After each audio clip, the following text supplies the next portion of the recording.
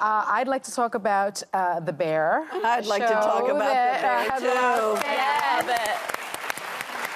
Donna.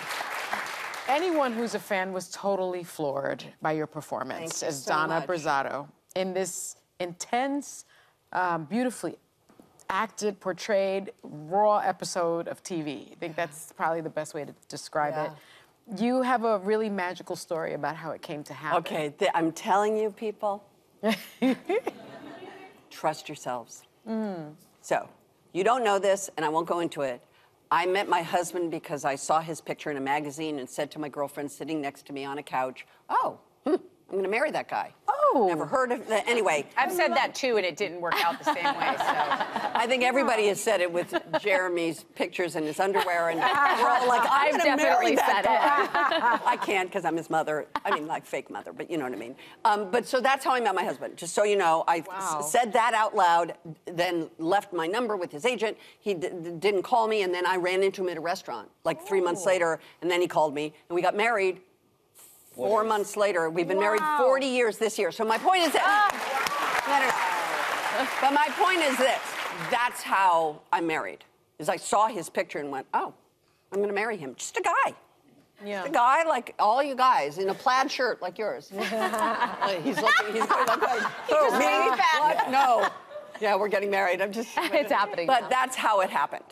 So when I saw the first episode of the first season of The Bear, and Carmy, we don't know what's going on. Carmy's there. He's trying to raise money to buy beef because somebody hasn't paid the bill, and he calls his sister to bring a jacket, and they're in the back of the alley, and she says, have you called Mom?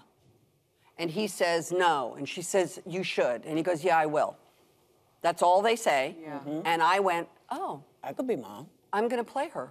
I swear to you, swear to you. I sat on my couch, I was like, oh, I'm going to play her. Then I watched the whole season, and she's not in the first season. And I was like, oh yeah, I'm going to play for her. Then, didn't think about it again. Of course, the show was so great. And then the Oscar nomination came, and then I got a phone call. Now, it was not written for me. It was not written for me. It was written for somebody else. And a couple people I know were sent it, and they didn't do it.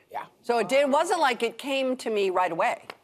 You went for it. But it was for you. I had put it out into the universe in my mind, and then the phone call came in, and my agent said, I've got a call from The Bear, and I said, to play the mother? And he said, yeah, and I went, yeah, I knew. And it's so iconic. I knew. And that, my dears, is how stuff happens. Well, and I'm telling you, I know one of my best friends was offered the part. So I mean, it's not like, again, like it's just sort of how the way my life has been, and I've just I'm what is it, Hotel California? I'm programmed to receive. You speak it into existence. I'm just sort of like saying, okay. And by the way, I'm not going to say bad words, but bad has happened to me too, that I didn't expect. So it's not like it's just every great thing. Isn't that always the way? Yeah, I mean, some really awful things have happened, and I've had to kind of roll with it and metabolize it and then figure out things, so. And sometimes that's what you got to do when you're presented with a situation. You think, okay, either it's going to work or it's not, and the only way to find out is...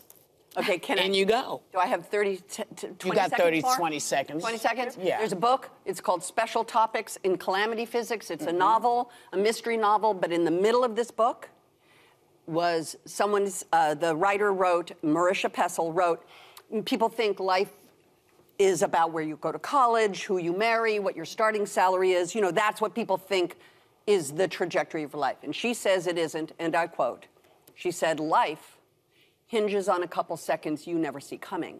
Yeah. Wow.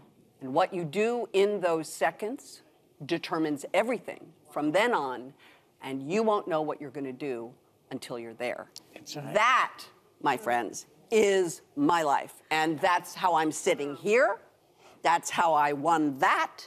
That's how I wrote this. Like, I didn't think I was going to write a book that day. Betty said, no, Jamie, one more sleep than Santa. And a book popped into my head. Oh, a book for children called Just One More Sleep. Boom. So We love that. Boom, boom, boom, boom. Our thanks to Jamie Lee Curtis, her book, Just One More Sleep. All Good Things Come to Those Who Wait and Wait and Wait is available now. And you know what, members of our studio audience? Do you know what you're going home with? Yes, you do. You're going home with a copy